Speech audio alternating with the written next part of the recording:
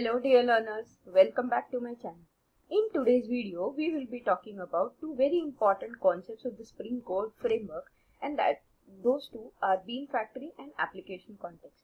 In this video, we will see what is BeanFactory, what is ApplicationContext, how are they similar or how are they different from each other, and we will also see a little implementation of both BeanFactory and ApplicationContext in our code. Also, in our previous video, we had learned of how to create a whole project in Spring using Maven, wherein we had used our original example of car that we had been following through our videos. In case if you have not seen my previous videos, you can check them out here and understand the whole example. So, we had implemented this example of car and tires using Spring, and we had run this particular code, and we had seen the output as you can see here. That is, we were talking about what type of car details it is. Right?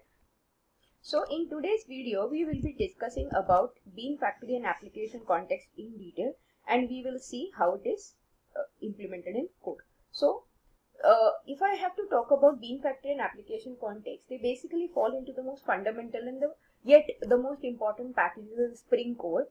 Basically, these two packages are the one that allow you to implement the concept of inversion of control or dependency injection, as we have learned in our previous videos.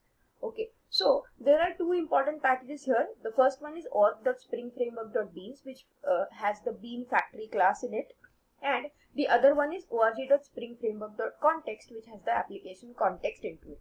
Now, if you see BeanFactory and application context, they're a bit similar to each other.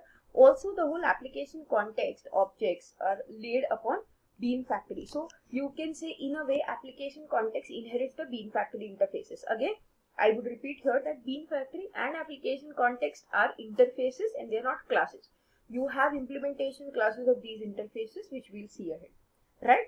So BeanFactory, as I said, is the root interface for accessing Spring Bean container, and one of the most popular implementation classes of BeanFactory is the XML BeanFactory, which falls into the org.springframework.beans.factory.xml package. A very important note for the people who are using a newer version of Spring, that is Spring 5 or anything beyond Spring 3.0, is that the whole BeanFactory concept is being deprecated since Spring 3.0. So if you are using newer versions, you will get a warning if you are using the BeanFactory to implement the whole creating of beans. Also, application context is an advanced container which will allow you to implement whatever basic functionality that BeanFactory provides. Plus, it will also provide you additional functionalities like it will allow you to access message source, which we will see into an example in our future videos. Access to resources, event propagation to beans, that is, having event handling for your beans. Okay, loading of multiple contexts, so you can have multiple contexts simultaneously, which is not possible with BeanFactory. Again, something which is common with both BeanFactory and application context is that both are used for obtaining bean objects. Okay, and both of these have a method called as getBean method, which you can use to obtain the bean. If you must have seen our previous example, you must have seen in that example I had used the getBean method. See here. So this was that getBean method which we were using. Correct? So that is there. Again, there are multiple implementations of the application context, that is a class path XML application context, which we had seen in our previous example that we had seen in the last video. Also, there are implementations like file system XML application context and annotation config web application context. In our next video, we will be talking about all these three in detail, what exactly they are, how are their implementations, how are they same or different from each other. So please don't forget to see my next video when we will be talking about these three classes in detail. Okay, so you can say in a way, application context is a far more better implementation of BeanFactory.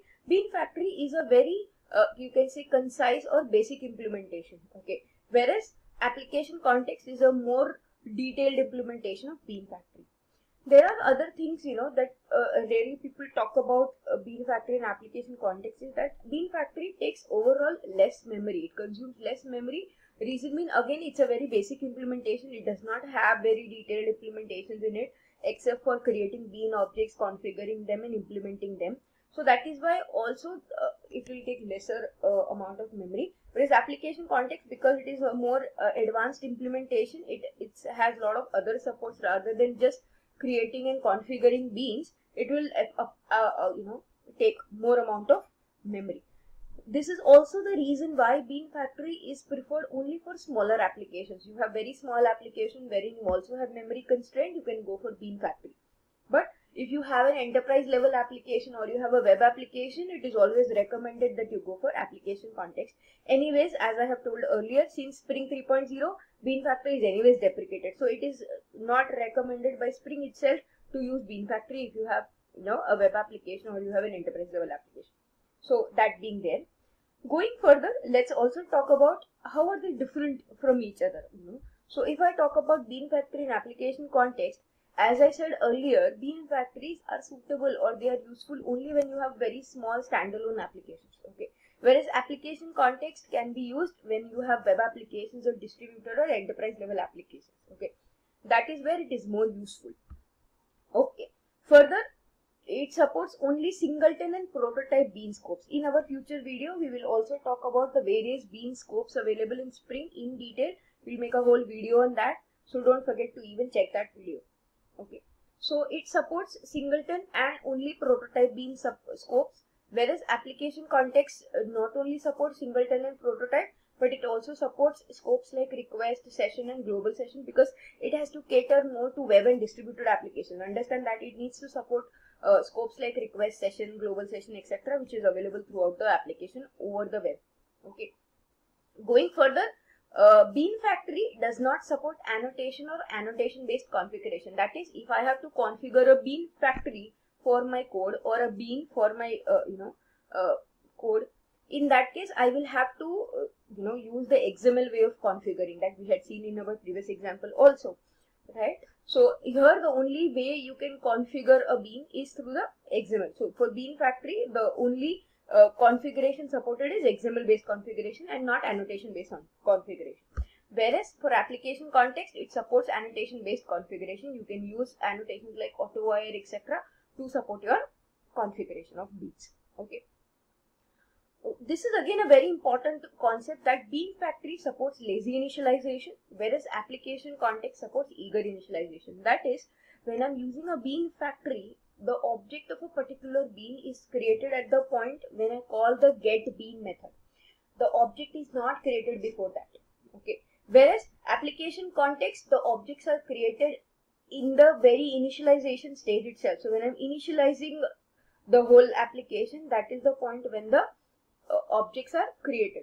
This is also why this is also, you can say, one of the reasons why BeanFactory consumes lesser memory, whereas application context consumes more memory, because it has to store all these objects in memory. Whereas BeanFactory will get the object only when you are actually going ahead and calling the getBean method, right? So that's again a very important difference between the two. Now here, as you can see, I am showing you an example of each of them, how they are implemented in the code. When I'm using for the XML BeanFactory, I'm using a class path resource. Now you also have other ways of getting the configuration file, but this is the most common one. Again, for using the class path resource, you have to make sure that the configuration file that we are talking about here has to be on the class path. The way we had added it in our example that we had seen in our last video, that we had created a resources folder and we had added the application context file there. So if it is on the class path, it works. Okay. So we say class path resource equals to new class path resource application context.xml. Once we have obtained the resource, we create the object of XML BeanFactory here and we pass the resource object, so that the configuration file is now connected to the BeanFactory, so that now the BeanFactory can go ahead and read this configuration file and obtain whatever configuration it needs to create the object of the class that we need. So here we are creating the object of the car class. I'm saying car, my car equals to new, car,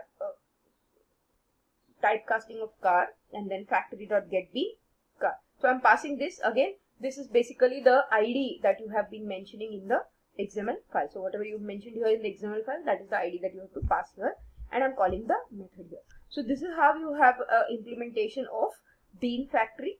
And for application context, this is how you do it. You say application context AC equals to new class path XML application context.